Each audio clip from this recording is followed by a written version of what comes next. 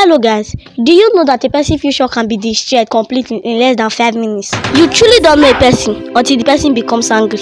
There are many mad people roaming around the streets thinking they are not mad, but when they get angry, then madness goes show. Many people go as far as undressing themselves because they are angry and want to fight. And when you tell them to stop, they will be like, "Nah, so I be." Oga, madam, come closer. You be like say prison they call you. There are many people today in prison, all because they could not control their anger.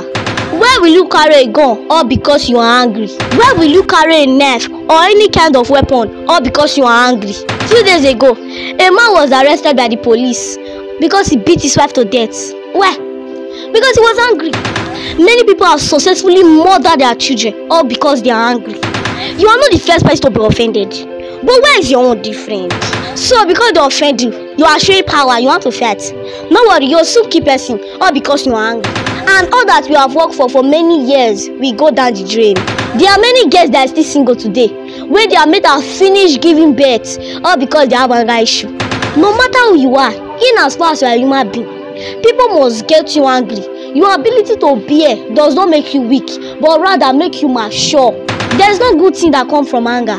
The only product of anger is destruction. There are many parents that cannot control themselves when they are angry. Please don't blind the eyes of your child because you are angry. Please don't break their head because you are angry. Please don't break their leg because you are angry.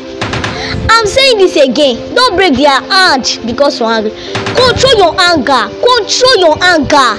In conclusion, if you want to last long in this world, if you want to achieve all your dreams in this world, learn to control yourself when you are offended and stop blaming the devil. My name is Pretty Ella. See you next time.